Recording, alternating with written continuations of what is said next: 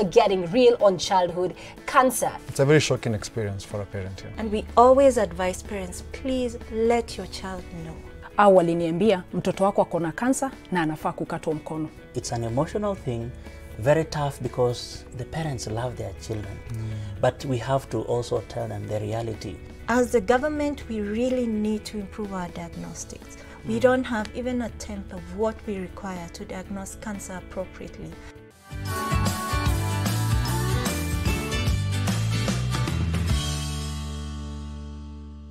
Hello, I am Tamima and welcome to the Real Talk Roundtable, this new edition of the show that promises to be a very transformational space. Well, today I have a very important topic lined up for you. We are getting real on childhood cancer. Now, in the last couple of weeks, we've seen through the news and experienced it for those who knew those individuals. We've lost very important, prominent figures to cancer. Well, tonight, I want to start a discussion around childhood cancer, because the reality is that somewhere in this country today, a parent had the words, "Your child has cancer." Words that can be devastating not only to the child but to the entire family. So my guests will be sharing with us how they are living through the reality of having a child who has cancer in their family and what you and I need to know. Because the reality is today in the world, childhood cancer remains the leading killer of children under the ages of 15 years. Welcome to Real Talk.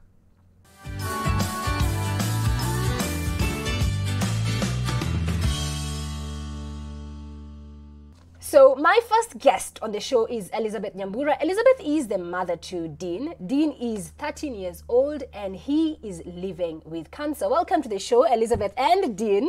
So Dean, you have a very interesting name. Huh? Nataka utuambie all your full names. My name's Jacques Dean Gatehi. Jacques Dean Gatehi. Gatehi. So mom, tell us your jina. Unajua unasemaga us chicks we watch telenovelas. Then we get the names of Alejandro, Jacques. Sasa hii Jacques yako ulitoa wapi? Hii nilitoa kwa football. Oh, it had to be football. Okay, so we are here today on the round table to talk about a very important topic, childhood cancer. And you are a parent to a child who is living with cancer. So probably tell us about Jean's condition. Okay. Yeye ndio akuwe na hiyo osteosarcoma, bone cancer. Ni kuanguka, alianguka. After kuanguka nikampeleka hospitali. Nikampeleka hospitali ya kwanza karibu nyumbani. Wakaniambia akakuwa referred to another hospital. Na pengine just clarify for us, ukisema ni kuanguka, alianguka, because wazazi wanafahamu kuwa watoto wakicheza wanaanguka. So hii kuanguka yake, was it, a big fall? Hapana, alianguka tu, alikuwa anafanya ile somersault ya watoto. So akadislocate mkono kidogo. Venye alidislocate akaanza kuwa na pain kidogo. So nikampeleka hospitali ya nyumbani, akakuwa referred Kiambu. Kiambu ndio tena wakamwangalia for 2 months, akakuwa referred Kijabe. Na alikuwa na umri gani? Alikuwa 12 years old. 12 years old. So ukampeleka Kijabe? Kijabe ndio wakamfanyia biopsy. Wakasema akona osteosarcoma. Alifanywa biopsy date 24 April. Results zikatoka date 23 May. Na pale ukimpeleka hospitali na ukaambiwa mtoto wako ana cancer, osteosarcoma, kama mzazi ulisikiaje?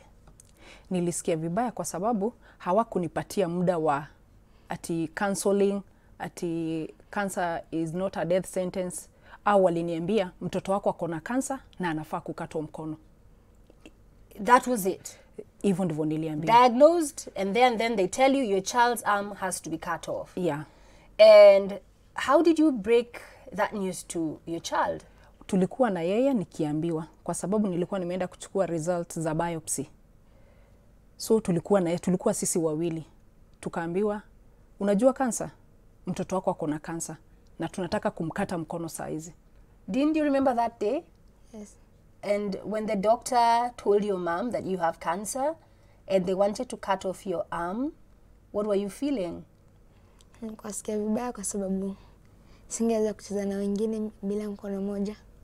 Did you cry? Yes. Were you scared? So pale kama mzazi ushaambiwa mtoto wako sasa the diagnosis ni cancer na daktari anataka kumkata mkono. So what did you decide? Mi nilikata, nikatoka, tukaenda kuseek another opinion. Venye tuliseek another opinion ndio ilituonyesha ako nayo, lakini iko kwa glenoid na kwa scapula.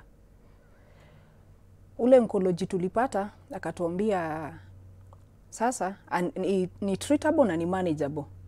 So yani there is no need to cut off his arm. Kwanza tuanze na kimo kwanza, ndio kimo itamsaidia tuone kama hiyo tumor itashrink, ndio itaonyeshana kama mkono itakatwa ama itakatwa.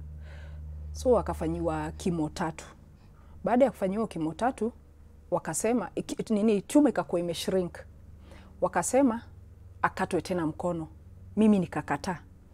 Still kijabe. All this is happening within a span of how many months? 2 months. So within 2 months, there you are as his mother, because for you, you're fighting for your child. And you want the best possible treatment for him. So at that point, had you heard about cancer as a parent? No. You had never heard about cancer? No, never had anyone in your family who had? Yeah. It was just something ulikuwa unaona kwenye TV? Yeah. So ikafika pale, what did you have to do now? Because you have doctors who are telling you one thing, but kwa sababu wewe unamjali mtoto wako na utaki akatwe mkono, what did you do now to get informed about what truly is cancer, and especially the specific type of cancer that your child had? Mimi nilichukua hatua, nikampeleka akafanyiwa counseling, ndio ajue cancer ni nini na one sio mwisho wa maisha. So akafanyiwa counseling na nikasek another opinion. Another opinion venye nilisek, nikaenda Kenyatta. Nikapata daktari akasema wacha afanyiwe kimo kwanza 12 session. But atafanyiwa 6, then after 6 wataona venye watamfanyia. Akamaliza kimo ya 6, alimaliza March. This year March. Venye alimaliza, daktari tena wakaniambia amputation. Na pale wakati sasa alikuwa anafanywa chemotherapy. Hiyo chemotherapy ilimuaffect aje? Ilimuaffect sana kwa sababu aling'oka meno zingine na kucha, na akakuwa na appetite, kuhara, kutapika, kung'oka nywele, kukuwa weak. And right now is he back in school? Alirudi shule na akafanya exam tu. Lakini hajakuwa shule for 4 terms. And how is it being back in school for you? Inakuwa ngumu kidogo. How come? Vitu zingine za sijasomea ndio zinanilemea. And what about your friends? What do you tell them when they ask you about where you are? And I'm sure they know that you are sick, yeah? So what do you tell them when they ask you, Dean, do you have cancer? Waliambiwa na rafiki mwingine ya mom, aliwaambia na kuanga mgonjwa na wanisaidie juu tulikuwa na fund drive kwa shule. So they are very supportive, wanakusaidia ukiwa pale shule, wanakusaidia pia na masomo, kucheza na wewe. Okay, so coming up next, I still have another parent with me. I have Louis Indimuli, who is a parent to a 4-year-old girl who was diagnosed with leukemia, and he's going to be sharing with us what his experience has been taking care of a child who's living with cancer.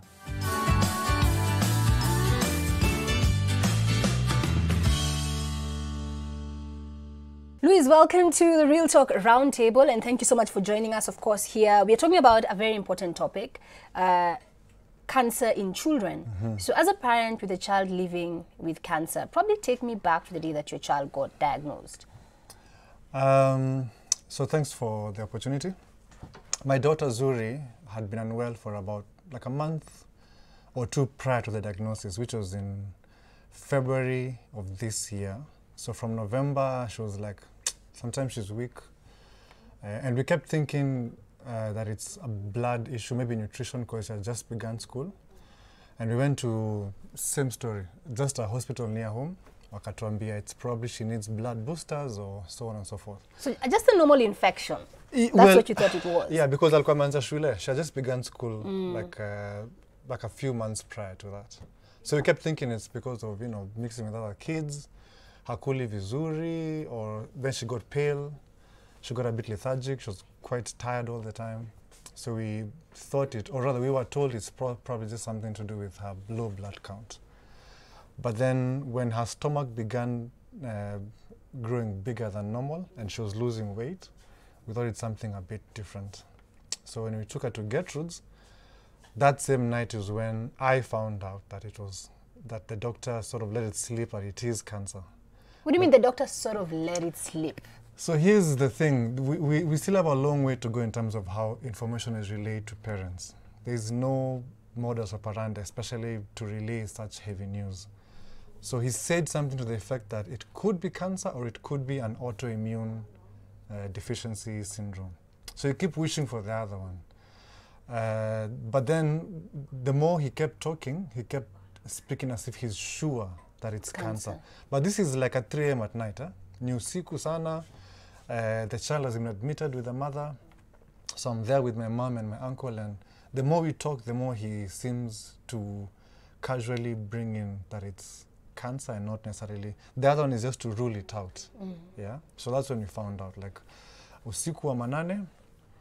And but mama mtoto aliambiwa, my wife now was told a bit later on about like when now we did the full bone test and it was confirmed. But I found out that same night. And maybe just to draw comparisons between how Elizabeth learned of it, because for me, I think how she learned of it was very unethical. Having her child next to her, and you know, him hearing it, literally, not even giving mom time to internalize it and find a way to break it to him. So in the context of that, probably later on in the show, we're going to be discussing that, because I'm going to be having some medical experts joining me here and just discussing, are we really prepared as health practitioners when it comes to handling, you know, just the softness of how do you break the news that your child has cancer to the family and of course to the child, whether the child is 4 years or whether the child is older. Okay, now back to your daughter's case. So you've learned that she has leukemia, and what's running through your mind? Because I know a lot of the times for the ordinary Kenyan, these are terms and words you come across on movies. You never think it can happen to you in your real life. Rightfully so. No one wakes up even dreaming that your child will have cancer, because when you get a baby, your primary instinct becomes to really protect this person. All your entire being, kila kitu, you wake up thinking of how to make sure asiumie, and so on and so forth. Cancer removes it from you in such a painful manner, because it's the one thing you can't do. You can't take that pain on behalf of your child. So you feel powerless, basically, as a parent. That's exactly it. Like you feel like you kind of failed, and then you wonder why, where has it come from? Imetoka wapi? Is it from me? Is it my family? Is it amekula nini? So it's a very shocking experience for a parent here. And how do you break it to a 4-year-old? Thankfully, we didn't need to, because at 4 years, I think it's hard to explain the whole entire dynamics. All you deal with is how to comfort her during the injections, during the bad days. And she's not she's very inquisitive, but she's a very silent person. So she just knew that she's sick? Yeah. And not necessarily understanding what it is she's suffering from. In that manner, we were fortunate. So I really empathize with Elizabeth here, because an older child, 7 years and above, wouldn't really understand, because they've come across that word. They get it when the doctor is telling mom, I need to cut off your arm. And they see, so maybe the thing that we do the most as parents is someone who's 4 years old, haelewi what cancer really, really entails. But what they see is your visual, is how worried you are, how panicky like you look. So what we do is we tend to shield them from them seeing us to be broken. So if we get bad news, we cry it out inja, then come back into the room as if everything is normal. Because for a child, they observe all expressions to their minute detail. So for them to know if they're okay, it's not so bad, we as parents have to play that role. Was it the same for you, Elizabeth? When it comes to now, similarly to what Louis is saying, kama mzazi, unamkingaje mtoto wako? You know, there's news that where you will absorb it, but he doesn't necessarily need to know, because you know you have to be strong for him. How did you stay strong for your child? ni kumweka unamweka kando na mimi. Kama ni kulia, haulie akiona. Ndio akuwe strong. Ukiwa tumbe kila wakati ukiona yeye unakuwa strong, more strong. Unamuonyesha hii vita tutaipigana mpaka ukuwe mshindi. Yeah. And maybe let's talk about treatment. What was treatment like for your daughter? So we did our test at Gertrude's and the chemo began immediately. We were admitted and we just told the doctor, you know what, anza tu kesho. We don't know where we'll get the money from, but let's just start. And that's a huge one, finances, because cancer treatment is not cheap. Not at all. And the good thing is we have a very good doctor who I'm sure you're going to meet. Dr. Karemi basically gave us a roadmap.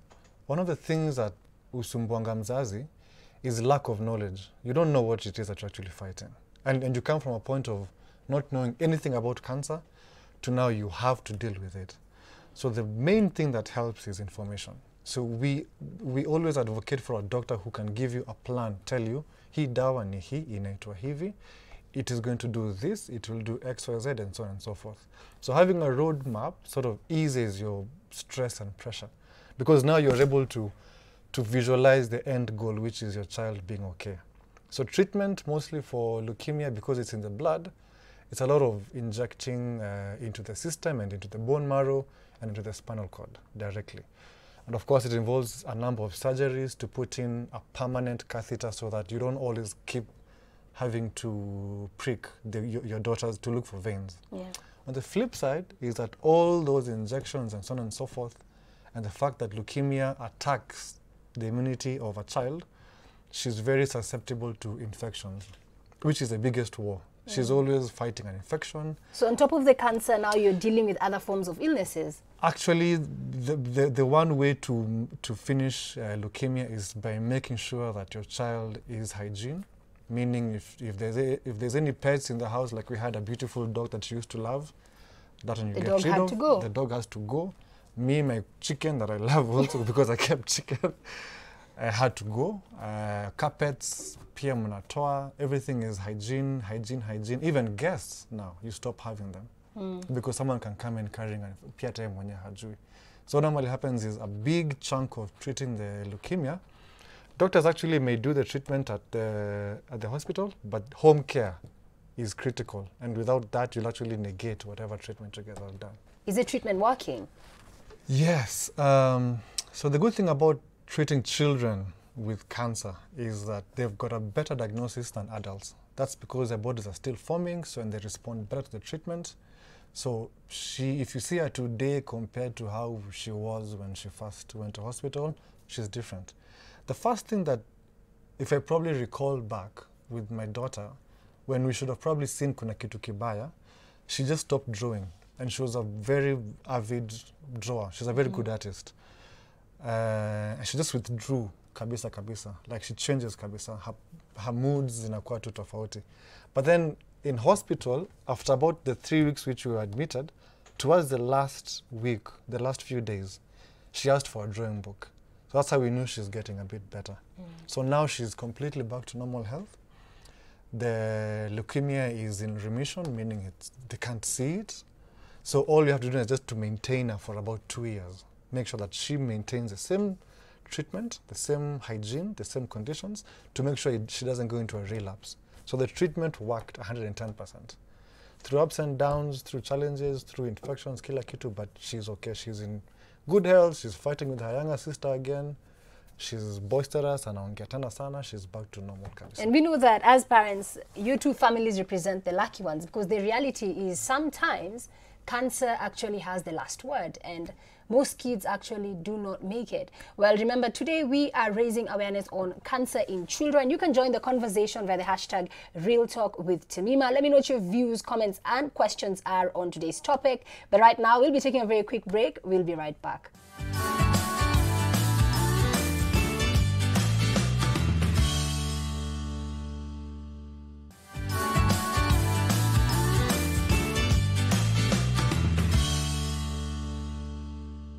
Welcome back to Real Talk Roundtable. Now, remember, this is a transformational space where we talk about issues that are affecting our society. And today we are raising awareness on cancer in children. Remember, you can always join the conversation via the hashtag Real Talk with Tamima. Let me know what your views, comments, and feedback are on this topic. Now, my next guests are Dr. Doreen Karimi, who is a pediatric oncologist at Gertrude's Children's Hospital. And I also have with me Jean Kinyua, who is 15 years old. And Jean is actually living with cancer, and she considers herself a cancer champion. Welcome to the round table. Thank you. So probably let me start with you, Jean, because earlier on you were telling me that when you grow up, you want to be a pediatrician oncologist. Okay, so probably tell me about what your experience with cancer has been. I was diagnosed after I finished my class 8. How old were you then? 13, 14? 13. Wait, I was turning 14. Yeah. So it was 14. And then I just started getting all sad and moody, and I don't know why. All of a sudden? Yeah. And then my face started swelling, and then it reached a point where I couldn't swallow food. And my mom thought it was an allergy, so she told me not to eat meat, don't eat all those. And then the following day, my face was swollen over here. And so she knew something is wrong. So we thought it was thyroids, and we looked for a thyroid specialist. And we found one at Mpisha. She's called Dr. Acharya. And when we went, she ordered an ultrasound.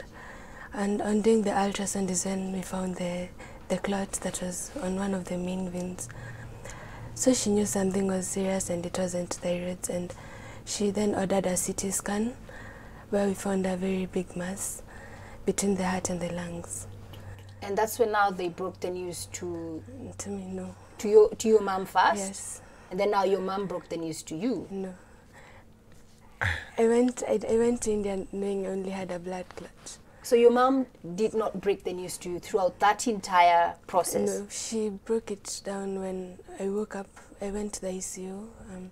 So when I woke up, when I was feeling a little Now, this bit is in scratchy- India? Yes. She told me that I have lymphoma. I couldn't even say the word, so I just knew it's lymphoma, and I never Googled it, so I knew I had lymphoma. Do you wish that your mom had told you earlier? And So you're It was happy okay, that yeah. she told you when she told you? Yes. And okay, maybe let me just rope in both Dr. Karimi and of course Louise Ndimuli, because I think different families handle it differently. And our first guest, Elizabeth, didn't really have a choice because the health practitioner sort of like took that choice away from her. Your daughter is young, she's 4, so really for you it was a point of she doesn't really understand. Yeah. So I have that safety net. But what is the ideal? Do you feel like parents should tell their kids, or like in Jean's mom's case, if you don't, it's on a need to know basis? So that is what we call breaking bad news, and it has several approaches, and it will be unique for every situation. I bet you for Jean's condition, it must have been an emergency. For maybe Louis and his family, not too much of an emergency. But when we break news as doctors, and this is something we are not taught very well in medical school, you have to be very sensitive in how, because cancer is a very devastating diagnosis, not only for the parent, for the family. Now imagine they also have a little child you have to. Then what is also different about breaking bad news in children is you also have to look at their development. Where are they at in terms of understanding? You notice for little baby Zuri, she doesn't understand what leukemia is all about. All that she knows is there's something really wrong with her and it needs to be treated. For the little young man, all he would know is that there is a swelling, but he might want to know what is happening to me. You're talking about taking away my arm. What is going to be, what is that? So you have to walk with them. For Jean, probably you'd have to look at her understanding and go slowly. And sometimes what we do, we break the bad news to the parents first, and we let them adjust to it. And we work with children with specialists we call child life specialists or psychologists. They sit in with us, and what we do, we'll assess the parents, we assess how they have taken up the information we've given, and then we bring in the child at their comfort. And we always advise parents, please let your child know Some will say, I don't want my child to know. And I did have an experience where a parent said, their 12-year-old, I don't want my child to be told they have leukemia. And with time, looking at the treatment he was going through and listening to what he would hear, he had something called a blast. And he said, Mommy, I've had a blast. Mommy said, don't worry about it, it's nothing important. And they went to internet. They're playing games. And all they did, he Googled and found a blast means there's leukemia. So And basically, we had- this bubble that the parent was trying to create, Yes. eventually it It burst. burst. Burst, yeah. But Yeah. fortunately, she had tried to also reach out to the child. And I say, parents really do love their children. And you have to remember that, even as a clinician, is they love their children. And not wanting to share the bad news is their way of protecting their child. But you must hold their hand and help them break the bad news. And then pick them up and be ready to take it up from there and give them hope. Because there's hope. These people all here on this table have said there's hope, but it's a long and hard journey. Absolutely. Now let's hear from Jean. Once you found out now that you have lymphoma, so what was your initial reaction? Did you run to Dr. Google? No, that's the funny thing. My mom just told me I had lymphoma, and in my head it was lymphoma. Did you know what it meant? No, and I didn't Google it. When I was in the hospital, I was admitted, so the doctors would come every day, and I would say like the treatment is okay, they're doing okay. So one day when we were home, I did. Now, when you came back to Kenya? No, no, Or still in India, India? but now in an apartment. We did a bone marrow biopsy. So the results came out, and my mom was really worried. So I was like, why are you really worried about the results? Then I had her talking to someone on the phone. Then she was saying about like the results, and if she was so happy that they came out negative, because if it was positive, we would have been dealing with 2 cancers. Then that's when I knew, oh, so lymphoma is a cancer. Because no, 2 cancers meant if that was positive, that was another cancer. In the Yeah. family now. No, now still on her diagnosis. Yeah. So there was a risk of her having a second type of cancer. And so probably let me ask you, when it came to your treatment, how was that? It was tough because we normally take being strong for granted, and when you do chemo, you're really weak, and vomiting and nausea, it's very bad, and you just lie down and you're just there. But you're a strong girl. Yeah, So how is your health today? it's fine, everything is fine, and I thank God for that.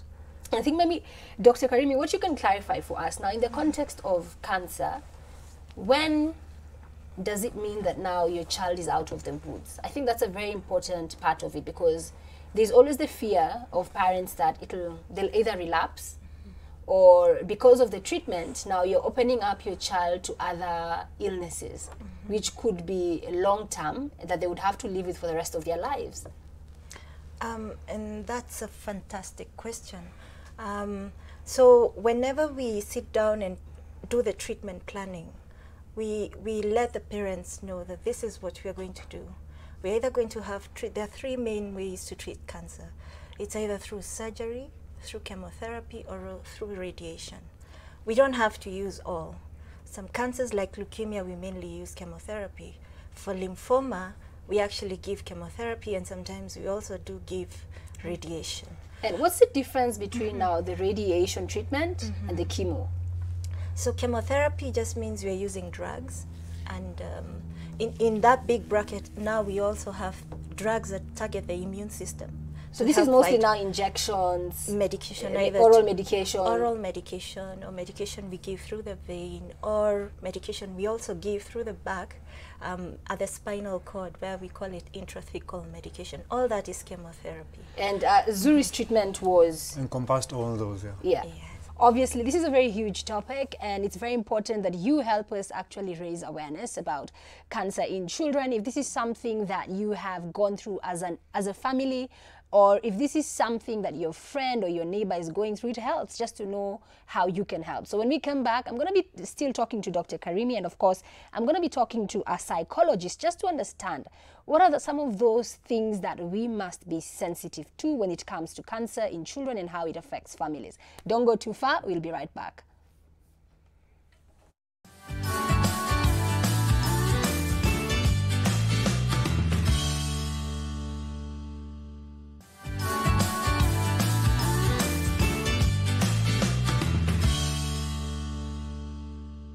welcome back to Real Talk. Now, I love hearing from you. Please let me know what your views, comments, and feedback are on today's topic. Now, just to let you know what the reality is when it comes to children who are living with cancer, we took a visit to a treatment center. Take a look. Hi, I'm here at the Gertrude's Children's Hospital in Muthaiga, where the staff and hospital management have been so kind to allow me to bring you firsthand the reality behind the healthcare and treatment for children living with cancer. Now, my first stop is here at the laboratory area. I'm going to be meeting up with a pathologist who will be telling us more about cancer diagnosis. Come with me. Hi. Welcome. I'm Dr. Kabera. Nice to meet you. Thank you so much for having us. So where do we start? We start here. You have to change so that we allow you to get into okay, so I have to wear an overall like yours. It's called okay. A what? PPE. A PPE. So let me go wear my PPE, guys. Yes. So this is the laboratory. So it's a biohazard place. Okay. Because of the many chemicals and organisms that we have here. So that's why we have to wear the protective. Yes, you have to wear protective gear when you're working. And in the context of now cancer, how do you diagnose? So cancer is not one disease. So cancer is many diseases that we have labeled as cancer. So in children, we have many tests to tell us whether the child has cancer, to confirm whether the child has cancer, and we have tests that we use to monitor when the child who has cancer is on treatment. Okay. So the first test is from the blood tests. So I'll take you to the blood test and you'll see me reporting some of the tests. So the blood is drawn. Okay. It comes to the lab through the station. Okay. And then there's barcoding. And then we come to the machine. Right. We do the analysis. This is called a hematology analyzer. It tells us how your blood cells are. If they are high, or they are normal, or they are low. Okay. And if so they are low or high, that's not good. So this is the first point of screening, so that's basically. the first point of screening. Okay. So there are different cells in the body. Yeah. So there are the white blood cells, there are the platelets, and the red blood cells. So we look at how they are, their numbers, and then we go to another station. This is microscopy. Okay. And this we look through the microscope. Literally under the microscope. Under the microscope to check how the cells are. So here I have what we call bone marrow. So it's a child who has been suspected to have cancer of the blood. So we've gone and done a bone marrow aspirate, and this is a bit of a confirmatory test. So we do not need very sophisticated type of tests, methods. This is enough to tell the doctor the child has cancer. However, we have more advanced tests that we call flow cytometry to tell us, so if it's leukemia, which type?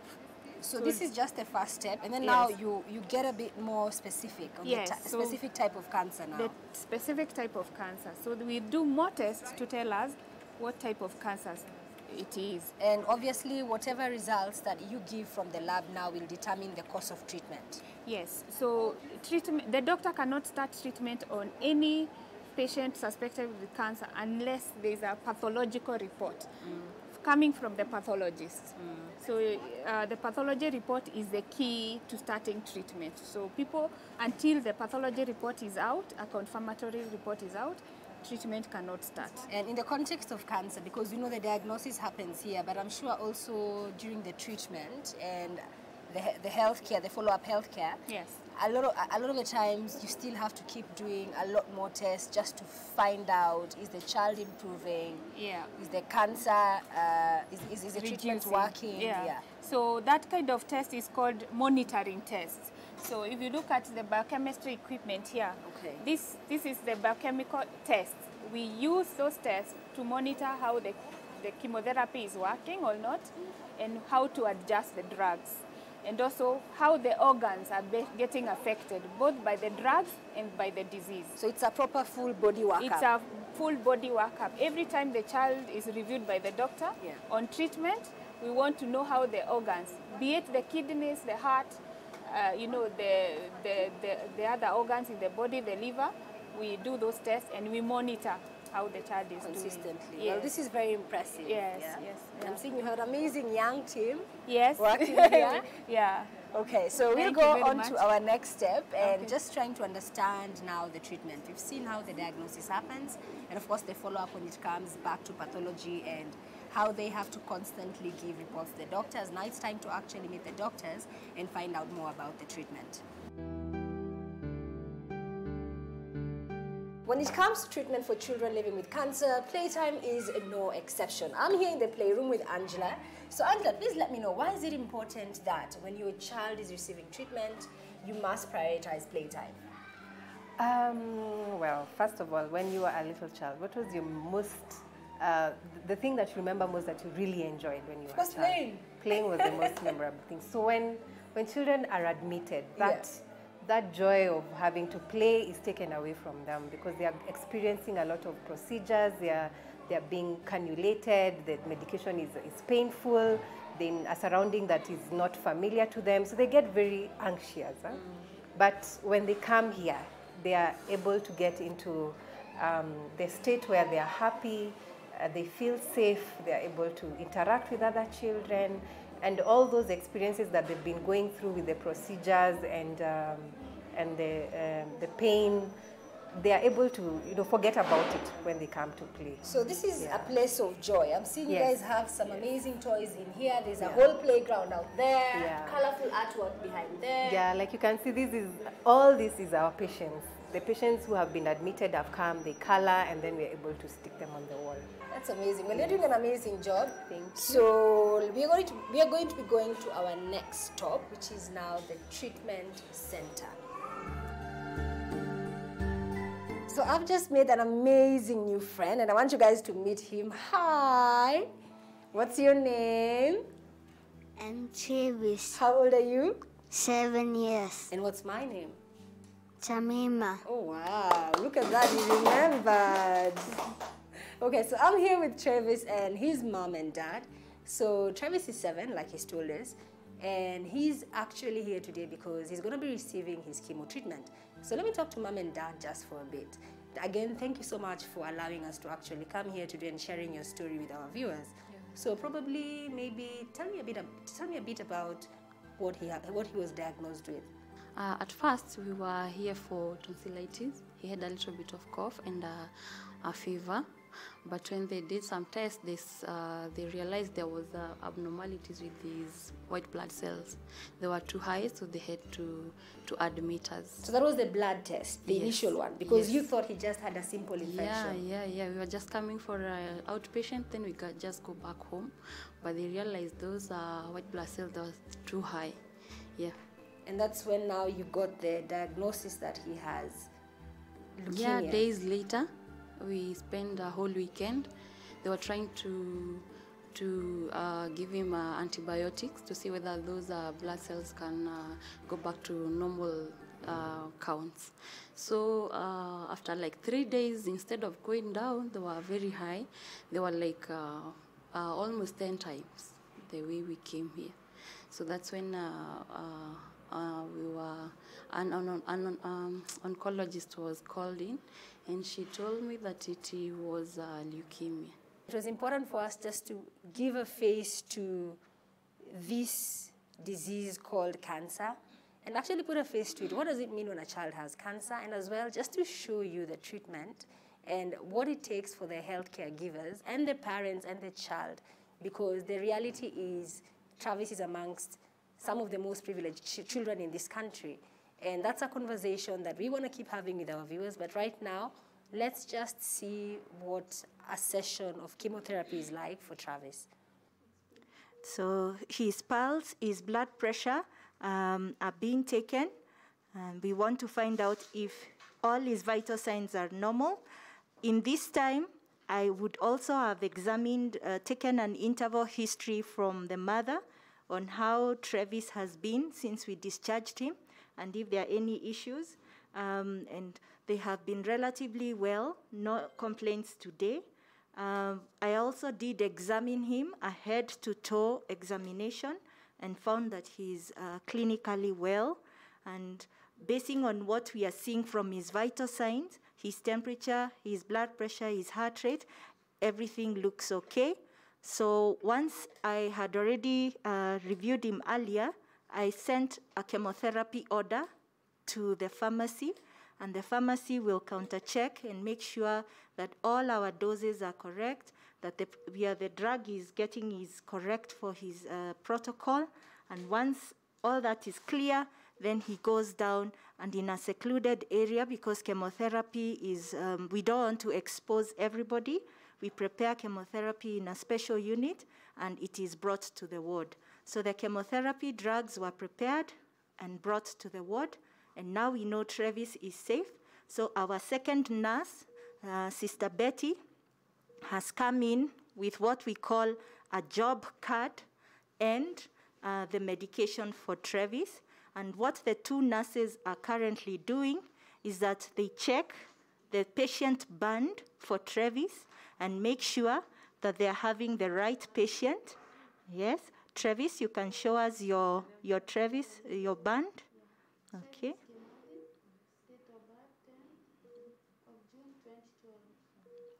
So we have the right patient, and they had already looked at my notes and confirmed, and even the pharmacy has given a tick that he is supposed to be getting subcutaneous cytarabine today.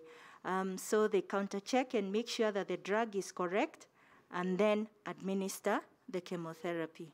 In addition to that, we also teach the parents some of the side effects that would occur once we give the chemotherapy. And we know a drug like cytarabine can cause a bit of nausea, can cause a bit of vomiting, and also can cause a bit of breakdown of the mouth, of what we call the mucosa. So once again, that is how chemotherapy is administered, and we must ensure the patient is safe, and we are also safe, and most importantly, that we keep these patients away from infection, because we know their immune system is actually low. Thank you. You're a hero. Good boy. Yeah. Good boy. Yeah. Thank you, Travis. How did you say we got that? Good. Like that, yeah? Welcome back. Joining me right now, I have Philip Odio, who is a psychologist and patient support manager at Faraja Trust.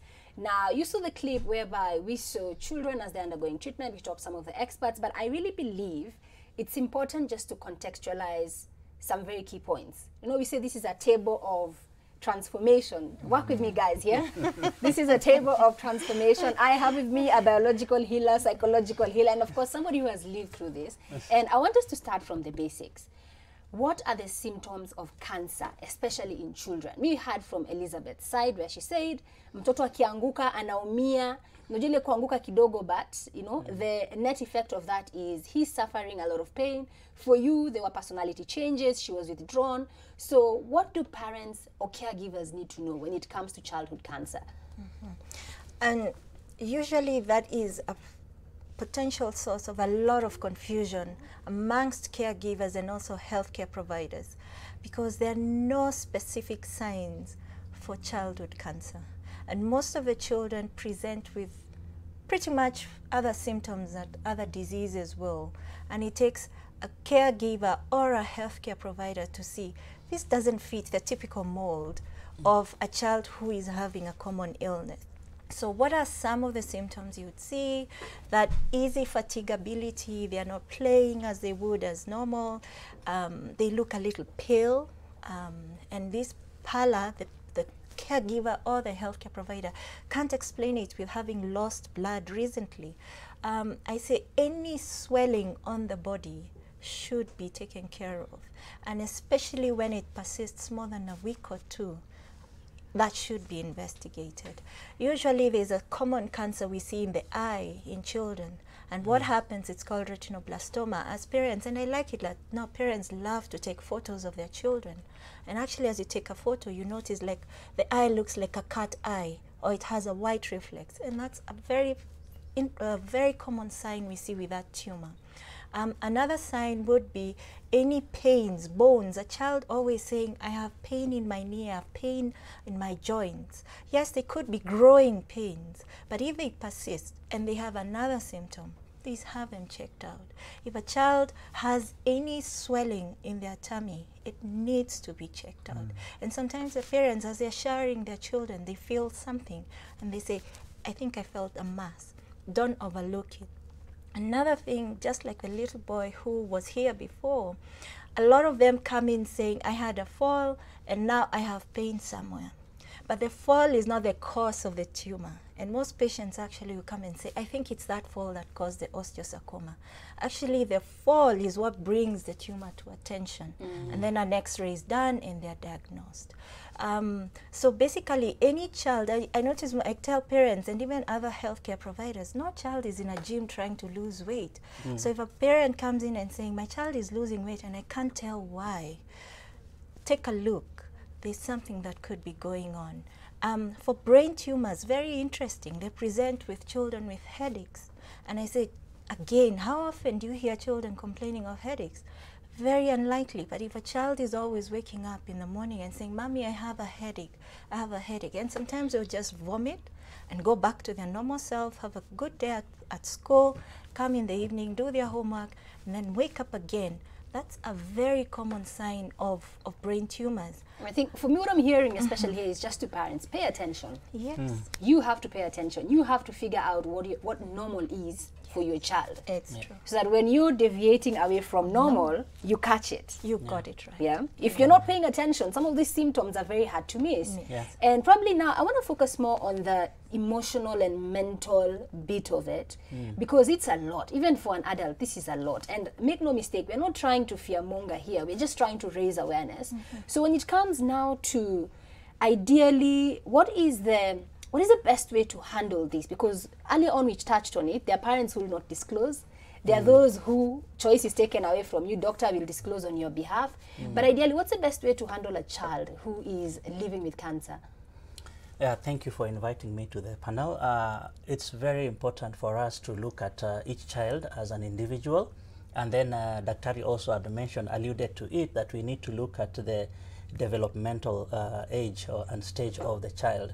So like for Mr. Indimuli, he noticed that his child is younger, 5 years, probably he doesn't have an understanding of cancer.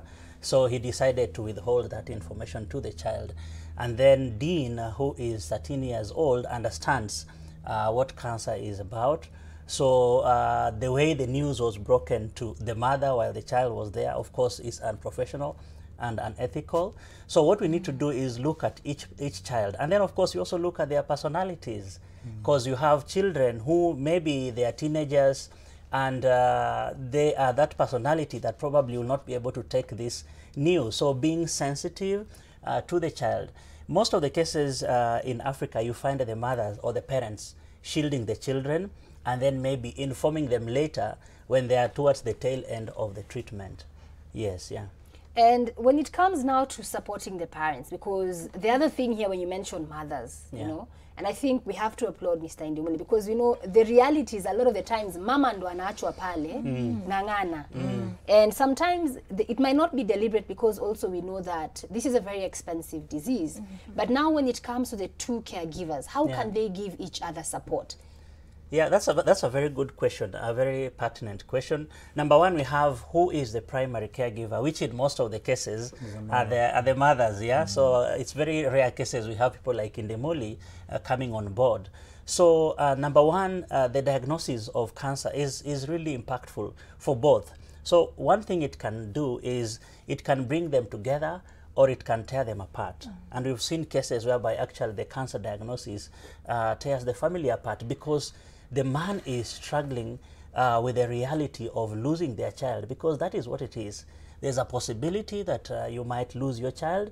So, of course, the way men deal with stress, how do they deal with it?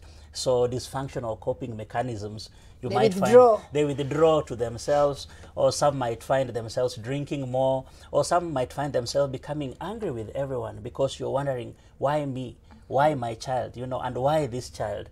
So that can bring in a bit of emotional disruption in the family. But one of the other way is they can also become united.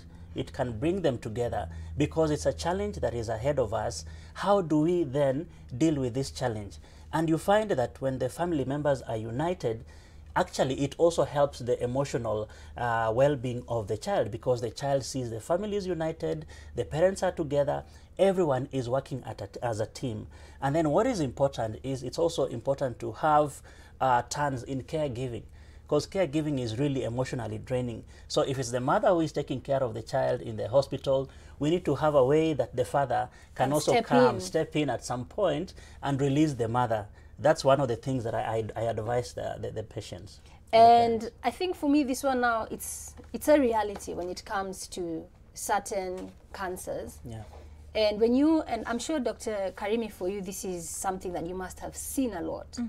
When you're looking at a family, the child has cancer, you know, the child is on treatment, but you know that cancer is going to have the last word because this child is not going to make it. So how do you help families cope with that? Because thank God for Indimuli and of course for Elizabeth, they represent the fortunate ones. Yeah. Yeah, but we know that this conversation also has an ugly side of it. Yeah. So how do you prepare families, and even when you have other children who are involved and they're seeing their sibling going through this? That's a very good question. Actually, it reminds me of the first case that I handled over 10 years ago of a child who had osteosarcoma. And the mother knew that this child was not going to make it, so I had to break the news to the other kids. That's a very difficult thing to do because it's an emotional thing, very tough because the parents love their children. But we have to also tell them the reality. So it's in a sense, after knowing the diagnosis, if you know that this child is not going to make it, then you begin to help them to look at the other possibility that your child will not be able to make it at some point. And they begin to, they might be resistant at the beginning, but with the time as the treatment progresses and they see the decline in health, then I think the reality will begin to hit them. And then it's also important for us then to prepare them if the child happens to not make it, you know, how are we going to help other kids who are left behind? So it's not an easy thing. It's a very difficult balance because I want to give them hope, but at the same time, I know the reality is this child might not be able to make it. So it's giving them information in bits. They might not like it, but they will begin to see. Of course, you can see this child is not doing well. And I think just to contextualize that, I think worldwide, when we're looking at Western countries, when it comes to children surviving cancer, the statistics are, should I say, they're very favorable because they say almost 7 or 8 out of every 10 children suffering from cancer make it. But in our country, those percentages and those figures are actually much lower. It's actually 2 or 3 out of 10 who make it. And we know for a fact that a lot of that has to do with how generally our healthcare system is structured. I don't even, do we have research or funding that's allocated to research when it comes to cancer and specifically cancer in children in this country? No, we don't. And that has been a huge challenge for us because then our children present with very advanced disease, which even in the Western world would end up having a very poor prognosis. And that is something we need to change because a lot of childhood cancer is curable. And I want Indimuli to close this show for us today. And we're switching it up because you've lived through it. This entire conversation that I'm trying to have more people join.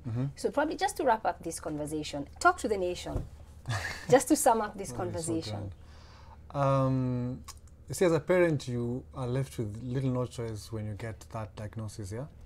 However, you need to understand that Zuri is proof that it's doable. Not only is it doable, but it's actually manageable. You need to just understand that you're not in this alone. Arm yourself with information. Reach out to people who either have gone through it or information that you can get widely through social media or through regular media as well.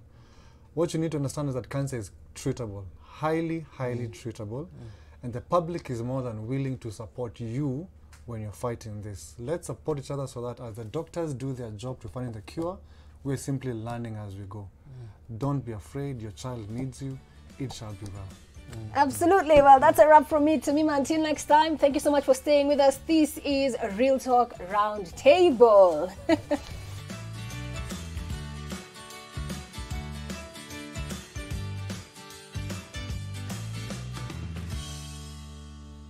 Special thanks to E Plus for medic and ambulance services.